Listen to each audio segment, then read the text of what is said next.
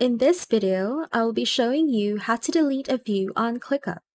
ClickUp is a powerful project management tool, and sometimes you might find yourself needing to clean up your workspace by removing unnecessary views.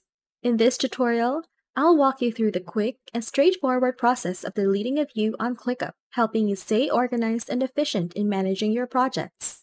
Each location within ClickUp has a mandatory view that stores your task data, and it cannot be deleted. However, any additional views you create can be removed without affecting your tasks or embedded content.